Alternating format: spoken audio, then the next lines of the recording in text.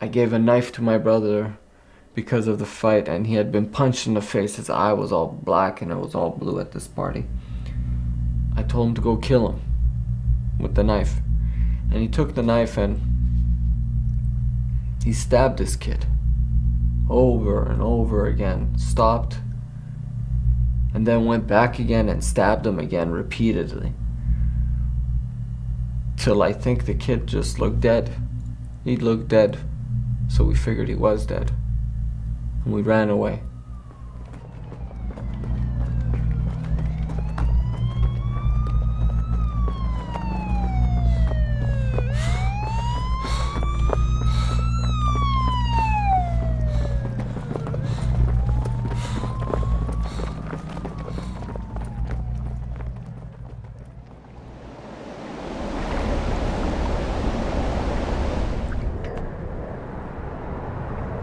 My dad came here. I mean, in Iran, he was an oil refining engineer, you know?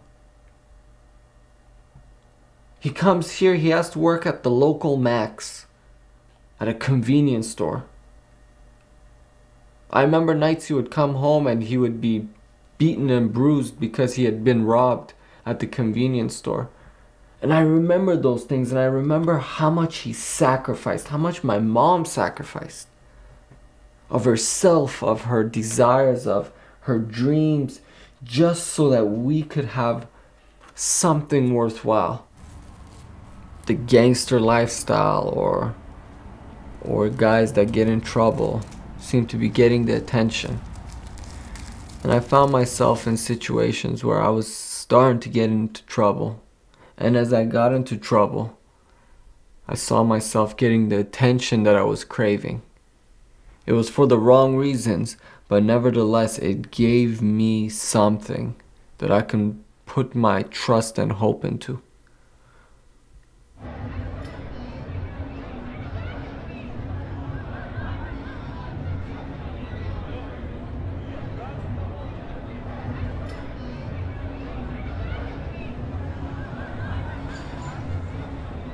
Hang out, you know, invite girls over.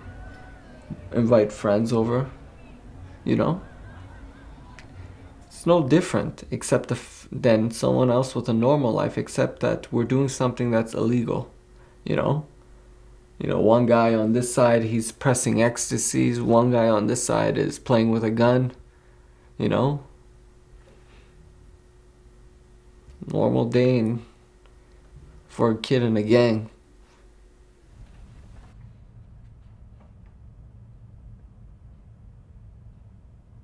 Amir had a fight with friend and then take him to the jail.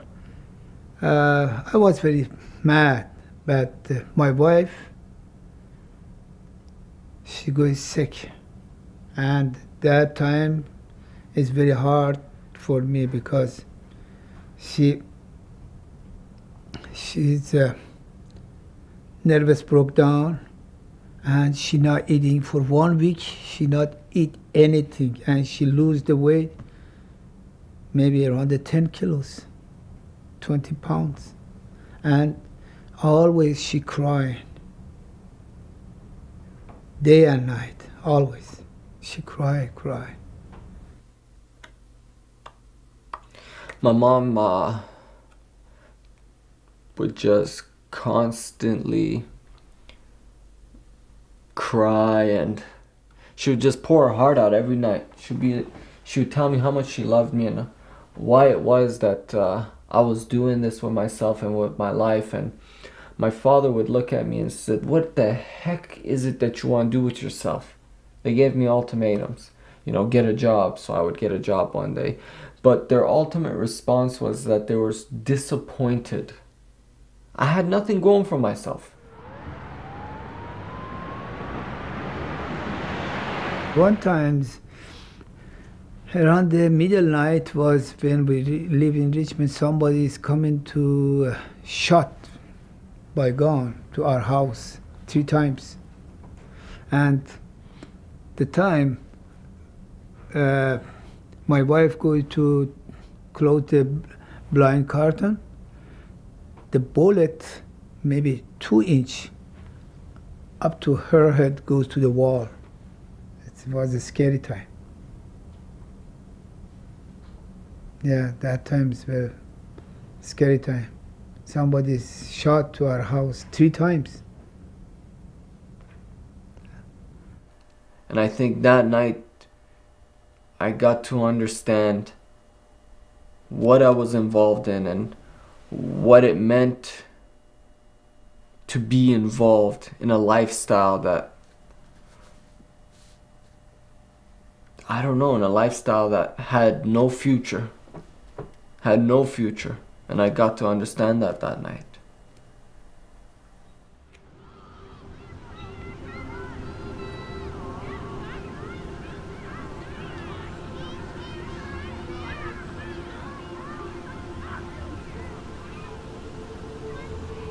I think 4 months. Find a girlfriend.